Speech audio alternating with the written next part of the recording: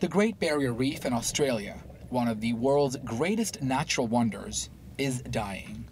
In fact, it has experienced its worst die-off ever, according to scientists who've surveyed the reef. Well, we've seen now 3 bleaching events on the Great Barrier Reef. The first one was in 1998, the second in 2002, and the third one this most recent summer in 2016. This one is by far the most extreme.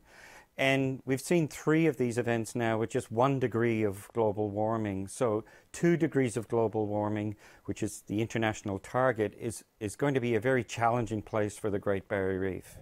Over a map detailing coral loss on the Great Barrier Reef, it shows the mortality vibrations of the coral.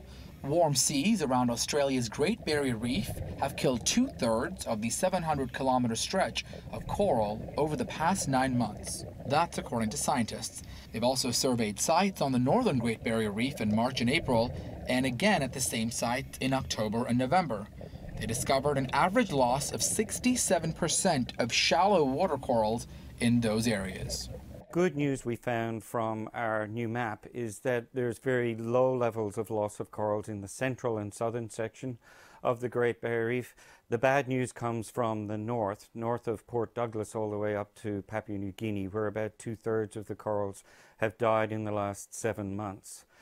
We'll now see recolonization of those reefs. That's a very slow process. We think it'll take 10 to 15 years for a decent amount of corals to occur in those reefs again. Researchers say the die-off is almost certainly the largest ever recorded anywhere because of the size of the Barrier Reef, which at 348,000 square kilometers is the biggest coral reef in the world. Australia says it is stepping up efforts to protect the reef and its World Heritage status. Bureau Report, WION.